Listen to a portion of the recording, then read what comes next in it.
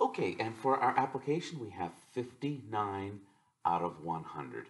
And like we wrote on our daily ticker, it's 59 hundredths and 59%. They all mean out of 100.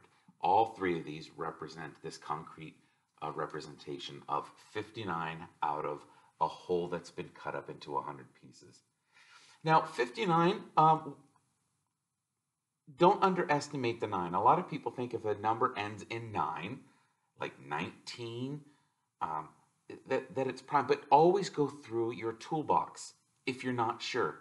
So the toolbox is that you go through your first 5 or 6 prime numbers and divide them out until it becomes something of knowledge that you don't need to do it. But in this early stage of understanding how to find factors of a number, go ahead and do this with 59. So we'll just do this together because we want to know, do we have a common factor between 59 and 100 that we can simplify? So I already know the hundreds, so let's see about 59. So I'm going to take 59 and I'm going to go through my toolbox, my progression. Now some of these I can do mentally, like 2 I can do mentally. 2 is a prime number because it only has 1 and itself as factors. But I know I don't even need to actually do this. I can do it mentally because I know that all numbers that are multiples of 2 end in 2, 4, 6, 8, or 0. Well, this doesn't, so I can move on. My next prime number in my toolbox is 3. So let's give this one a shot. How many times does 3 go into 5? 1 time. 2. 3 times 8 is 24. And 3 times 9 is 27. 3 times 10 is 30. Oh, no, it doesn't go in evenly. So 3 is not a factor of 59. Now 5 is a prime number, but I can eliminate that one because all multiples of 5, like we learned on our October calendar, they end in 0 or 5. That one doesn't. What about 7? Well, let's try it. 7 does not go into 5. How many times 7 go into 59? Well, I know 7 times 6. 7 times 7 is 49.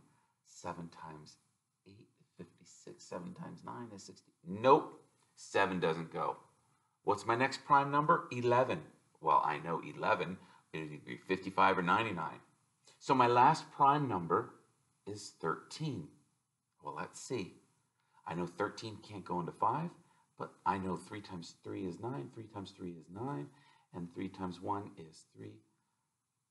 No. What about 4? Nope.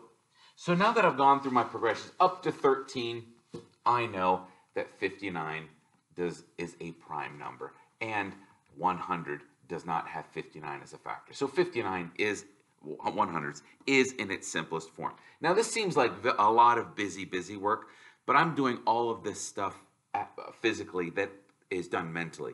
When you get a hang of this, this can be something that's done through practice, and we've been doing this for up to now 59 days.